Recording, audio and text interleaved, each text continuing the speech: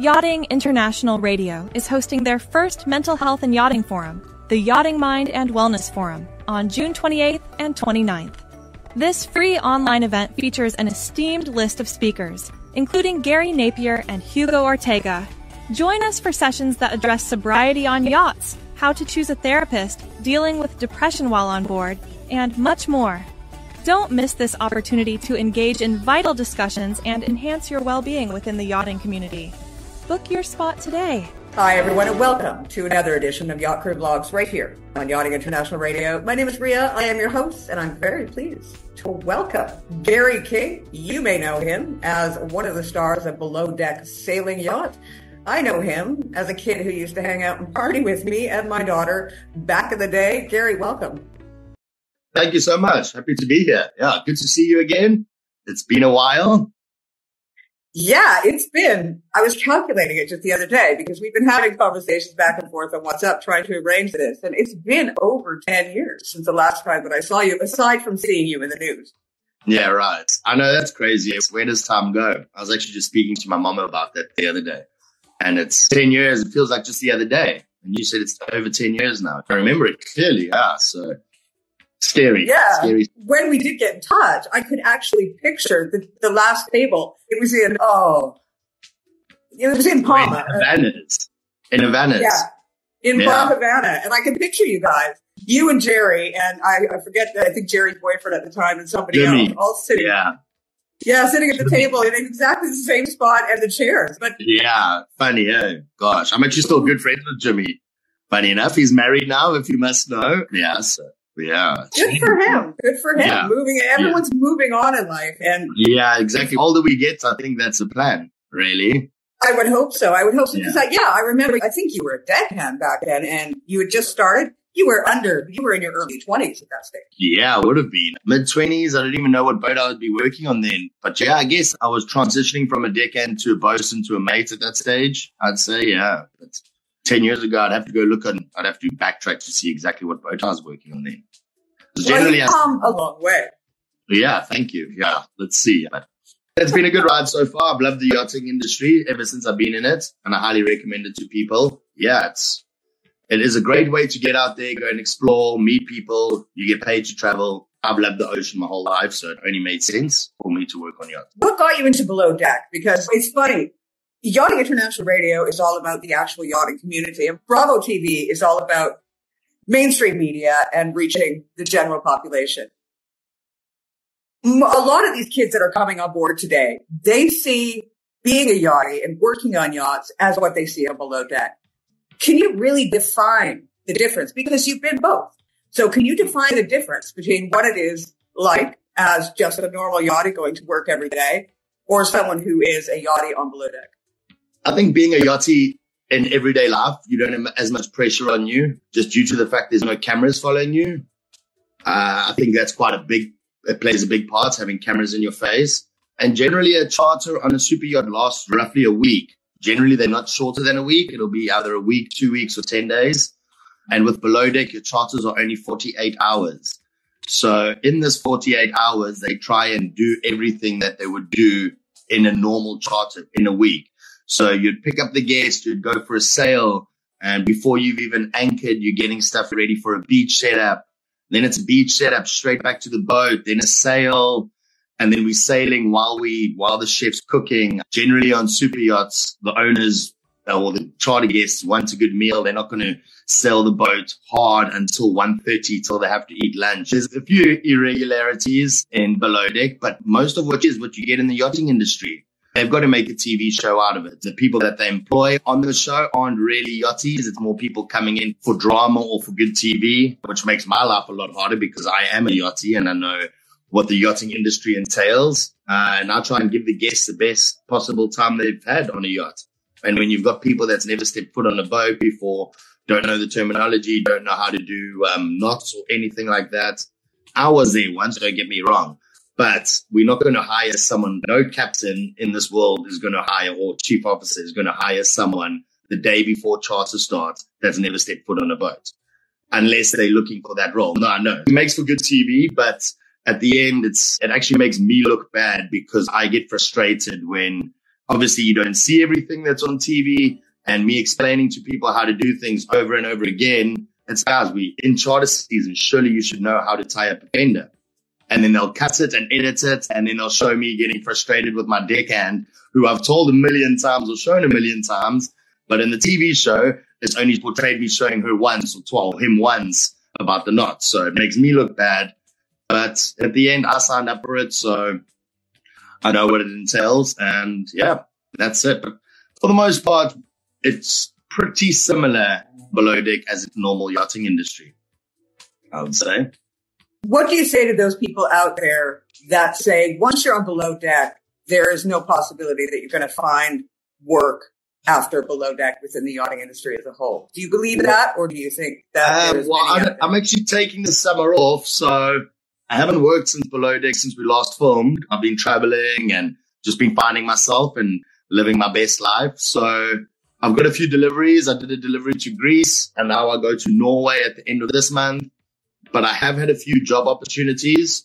So I don't know. I haven't actually put my name out there to have a permanent position. With it, while saying that, I still have had a few job opportunities as crew agents have sent my CV out. So I don't think it's made a big difference for me. But until I actually look for a permanent job, I couldn't give you a definite answer on that. But one thing on that, I would say if someone wants to join the yachting industry, I would recommend joining the yachting industry before Below Deck. Below Deck's a TV show. It's not the yachting industry. It's a TV show. It portrays people working on a yacht. It's not yachting. It's a TV show. That's the primary thing of it. And then it shows yachting. So if you want to do yachting, it's not going to be like Below Deck. You're not going to get tips like Below Deck. The guests aren't going to be as easy as Below Deck. The crew doesn't always get along well like they do. I don't think we do on Below Deck either. But yeah, I'd highly recommend doing the yachting industry, but definitely that before you want to get on the TV show. Unless fame's what you want and the yachting is not, then by all means, apply for the TV show. You've been known as a little bit of a ladies' man. And actually, I can verify that from even 10 years ago. You were a little bit of a ladies' man even then. Let me ask you, as far as relationships on board go, is that something that you would, not that you've ever steered away from it, but is that something that you would recommend others steer away from, is having relationships with those you work with in such close quarters? To steer away from that would be very difficult. If you've got feelings for someone on board, on the last boats I worked on, we were doing back-to-back seasons. So we would do the Mediterranean season, be here for 4 or 5 months, be a month in Palma or somewhere getting ready for the Caribbean, then 4 or 5 months in the Caribbean, be back here for a month. So in a year, you only get 2 months where you're not really working, where you can actually go on land and explore. So to steer away from a relationship on the boat is very difficult. You live and work with these people 24/7. And I guess that's why most of yachties find their significant other while they're working with them, because you're always together 24 hours a day, 7 days a week, and you don't get time to go off and meet other people. And if you do, you're not going to stay there very long. You might be in a place for a week, you meet someone really nice, and then you don't go there again for a year, maybe more. So it's very difficult to have a normal relationship outside of yachting. And I guess that's why most of my friends that are in relationships now, or all their girlfriends or boyfriends were or are working on yachts, because it's the same lifestyle. So yeah, it's not easy having a relationship, and that's why I would say don't steer clear of it. But one thing I can say on that is you are stuck on a boat. So if things do go sour, there's not much space around for you. And it's not nice having conflict on a boat. You don't get your own personal space. There is no personal space on a boat. So you got to just take that into consideration. That if it's not going to work out, one of us are going to lose their jobs. Maybe the captain fires both of them because I don't know, or maybe one leaves because they can't see the other one. But there's a lot of it that it entails with having a relationship on a boat. The ins and outs, the pros and the cons of it. Yes, you work and live together, but then it's a fairy tale world you're living. You're living on the super yacht where you're not paying rent, you're not paying food, you're getting paid to travel. If you leave in the summer season, say I left now mid-June, came back in October, I wouldn't have to spend a cent, not 1 cent for 5 months. And this is not the real world. Where do you not spend 1 cent of your money for 5 months? So you live with your girlfriend and you're living this exotic life, living on the sailing boats. And then when you go on holiday, you tend to stay in nice hotels because you've saved all this money, and then you go back to work. So you don't really have everyday problems like, I don't know, dog poo to clean up, who didn't hang up the washing, who didn't clean the dishes. There's none of this. We've got mortgages to pay or bills to pay. There's none of this. That's the real life, the real world scenarios. So just got to take that into account with the person that you're with. I guess it's akin to during the pandemic. For those out there that wouldn't realize what a relationship is like, whether it be, yes, a super yacht can be 150 meters. They're big, but realistically, if you're on that boat 24 hours a day, 7 days a week, it becomes quite small after a while. Yeah, so, it gets very claustrophobic on a yacht. No doubt. If people want to try to understand, it would be like during the pandemic, being stuck in your house or your apartment with your partner, your girlfriend, your boyfriend, and all that arises from those 3 months stuck at home, not able to leave. Exactly. It's the same concept. For sure. It will either make or break a relationship, to be honest. If you can live and work on a yacht with someone, you've done pretty well. But then, like I said, it's not the real life scenario. You're not living in a house. There's no problems in the house that you've got to fix and stuff like that. On the boat, you're always fixing stuff because you're getting paid to fix it. But in a house, I know because I've just bought this. To motivate you to do all the work is not easy, especially if you're working every day. And then that creates frustration between a relationship. Yeah, I'm not in a relationship, so I can't really give much advice. Yeah. There's been a bit of controversy on the show. We're not going to go into that. But what is next for Gary? Are you going to return at some point back to Bravo in the next, say, 5 years? Or are you going to go your separate way? Are you going to put your feet on dry land for a bit? What's your long-term view? Ideally, I'd like to do another couple of seasons. Whether they ask me back or not, that's up to them. We don't find out until maybe a month prior to filming whether we're going to be asked back or not, which makes it a bit difficult to actually plan or do anything, as most of the people that's done multiple seasons would like to be asked back. And yeah, we just don't know until filming. But for the moment, I think I'm just going to hang out in Palma for the summer. I've got a few deliveries to do. And yeah, I need to get my apartment sorted out. And I feel I need to be a bit more grounded. I've been working on yachts for, it must be like 14 years now. And I've been doing a lot of back-to-back seasons. So the Mid-Caribbean, which has been great. But now I just want to be a bit more grounded, have my feet on dry land for a little bit. And yeah, just see where it goes. I've had a few offers. And yeah, I just want to spend time at home, get my flat ready, and yeah, see what's out there. So are we going to see little Garys running around at some point in the future? I hope so. Gosh, yeah, that's also a big thing of working on yachts is finding a relationship is not easy. And I'm not getting any younger. I'm 36 now. And yeah, I'd like to find a relationship and have kids one day. So that's definitely on the cards, but I don't want to rush into that either. I've had a few things going on in my life recently, so I want to just find myself and be happy with myself, have confidence in myself before I go out there and try and find a relationship.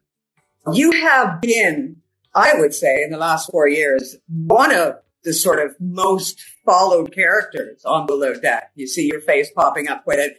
What would you attribute that to? What is it about Gary King that makes people want to follow him and I don't know. That's quite interesting because it's quite funny. And on Below Deck, you get people that either or don't like people from watching the TV show. I get that a lot.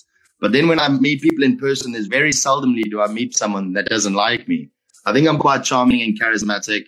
The only thing is people have a perception of me because they've seen me on a TV show, which is very edited. And then they comment badly on you. But I just want people to meet me in person to actually realize that I'm a really nice guy. And I guess for the reason people follow you is, I guess they try to live vicariously through you. We're living this exotic life. We're working on this yacht. We're sailing around the world. I get to travel a lot more than most. And I guess this is a lot of people that don't have this opportunity that watch the show. And then they can follow me and see where I'm traveling all over the world. And it's quite a nice thing for them to be able to see what's out there, especially if they can't get out there. And yeah, ideally, I'd like to inspire people and show them good things, but it doesn't always come out that way. And if I get asked back for another season, that's my main objective. Honestly saying, unless you create a bit of controversy, unless you're a character that stands out, you're not going to be asked again on any show such as... No, and drama doesn't follow me normally on everyday life. I don't know what it is when we're filming, but I think they hire the type of people like that on Below Deck, the type mentality, same mentality. So they will clash or they won't clash. And it does create for a good TV show. As we're on a normal yacht, you want to hire the people that are going to get along the best because you want it to be a good environment. So I guess there's always going to be, a bit of drama and controversy if you do hire unlike-minded or like-minded people. And I guess, I don't know, maybe I'm a funny guy and yeah, I guess I got to think about that one a little bit more. But I have to say, when it comes to Below Deck, the entire franchise on Bravo, we are dealing with the younger end of the scale, generally speaking. We are dealing with beautiful people because you don't get a job on a yacht unless you are, quote unquote, beautiful. So it is a different sort of concept. We're not talking about middle-aged or older people. We are talking about young people that are just getting into the stride of their lives, discovering themselves. So they're bound to make a lot of mistakes. Correct. Combine that with the ultra-high net worth individual lifestyle, and it makes for some pretty compelling television for these kids. No. I think this is why they've had like almost 30 seasons now with all the franchises. I mean, I think there's 5 of them or something. And like the originals on season 13, we've done so many seasons. So it doesn't seem like it's going to go away anytime soon. It's a good TV show. People can escape to it. It's something that they would never imagine or experience. Like for me, coming from South Africa, the first time I saw a super yacht here in Palma, I was blown away. And it was, what was that boat called? I think Bonita Blue or something like that. That was on the Paseo, one of the blue line. You remember with the varnish, it was always there. First time I saw that, I was like, what is that? Is that a boat? And that's a small yacht. That's only like a 30 meter or something. And then when you see these massive 100-something meter boats, you're blown away. And someone that lives in the middle of the state, it's in a landlocked state, that hasn't been to the ocean much or seen boats like this size, it's something that you can't really comprehend. And it's like all this money. Just the other day, I think Mark Zuckerberg's yacht is in Palma. His boat was here in Palma. So see the size of that thing. You play hide and seek on that, you'd never find someone. It's over 100 meters. Why does someone need a boat that much? But they also, these people do so much for all the starving kids in Ethiopia and stuff like that. Meanwhile, they've got $250 million yacht. That's interesting. Yeah, we won't get into the ethics of it all because I find it it's frustrating for me at times. I get quite frustrated because I do a lot of research into sort of the gap that is going on between the wealthy, the haves and the have-nots, as it were. And you see that gap widening. And then Jeff Bezos comes out and the biggest yacht ever built. And then he's got this support yacht for his girlfriend's helicopter. And it makes you think twice. Okay. It makes me think twice all the time. Yeah, why don't you guys donate $1 every month to this cause? Meanwhile, these guys are building a boat that costs $500 million. Don't build a boat and take the world out of starvation. But we're not going to get into that. No. I had the money, I would probably also have a yacht, to be honest. And I can't. It's quite a contradictory thing to say, but I think if I had a choice, I would have a sailing boat, and would be in some of the most remote places, so I wouldn't have to deal with people. I think that's me too. Yeah, in the Pacific, somewhere that's beautiful, a lot of sea life, not many people. That's generally why you have a yacht, is to have the privacy and just being by yourself. It's like a 7-star hotel, but it's all to yourself. But then you see all the boats go to the same places every single year. Same charter, same place, which I find very strange. We've had repeat charter guests that's gone to the same place year after year. It's like you were here last year. And we wonder what they speak about. So they're all having a cigar. Last year the cigar wasn't as good. This year it's go somewhere new, explore somewhere different. But isn't that a whole yachting theme too? It's like the fear of missing out because they've all got to be in Monaco for the Formula One, or they've all got to be here for. It's like, why do you have that yacht? And not only the fact that the bigger the yacht, the more crew that are needed to keep it running. So you're not actually getting away from life. You're just going onto the water with the other 50 people that you normally hang out with. Yeah, exactly. Yeah. There's no seclusion. There's no vacation about it. And then you start talking about security, and then the list goes on. And now we're talking cybersecurity is becoming such an issue now on yachts because anybody can take control of your yacht if you don't have that protected. Exactly. And then it's just, it's insane. It's absolutely insane. But Gary, I want to say thank you for your time, and I hope that your fans do get to see you on Below Deck again in a coming season. And to the listeners out there, I knew Gary prior to all this Below Deck Bravo stuff. And I have to say, yes, he is a ladies' man, 100,000%, but he is as well very sweet, very kind, funny, and I would love to have a beer with him again one day and have some laughs because he's always good for some laughs. So much. I appreciate that. You're not a demon, not the way you're made out to be in certain ways. Yeah. Thank you so much. I appreciate that. No, not at all. And that's the thing is people have this perception of you because they've seen you on a TV show or what they read in the news agencies. And any news is good. No news is good news. And people will bring people down just for an article. And all the only thing I can say is maybe meet someone first or don't have your whole perception of them of what you've seen on a TV show. There's always two sides to a story. But yeah, people are going to they're going to believe what they want at the end of the day. So be it. I think there's always three sides to every story. Yeah. And then the truth. Yeah, exactly. True that. Yes. You know what? At the end of the day, Gary, the fact is you are carrying on with your life. You've got a great future ahead of you. One thing I did want to ask you actually was, what do you suggest to these young people that are coming into the industry, making the kind of money that they make coming straight out of the home? What I have seen in my past, and I'm sure at your age now, you've seen these yachties come in and they're blowing their money on things such as parties, drugs and alcohol, of course, but, just buying the most frivolous things. What would you suggest? Because now you're a homeowner and you actually have been a homeowner in South Africa for a while now as well. Tell them what they should be doing with their money. Yeah, when I started yachting, I was terrible with my money. I would do exactly what you said. Work for a season, then take a season off, buy nice things, go travel the world, stay in nice hotels. But what I can suggest now, what I can recommend is invest in yourself. For example, do courses. If you want to become a captain, do as many courses as you can. Climb the ladder because it's only getting harder and harder these days. And also use your money wisely. If I started investing in buying houses when I first started yachting, I probably could have retired by now. But because you live this exotic and lavish lifestyle with the guests on board, you want to recreate this when you're off the boat because you've been serving it and you want what you have had but been working for. So yeah, if you can invest in yourself, do as many courses as you can. Try and invest in property and investments because we do get paid pretty well in yachts. There is no pension for us when we leave. So you've got to think about your future. And if you can start doing that from when you start yachting, and if you've done it for as long as I have, you wouldn't be thinking about that again. You'd be thinking more about retirement, which is very feasible if you work on yachts and you save your money. And there is a time limit for yachting, unless, of course, your goal is to become captain.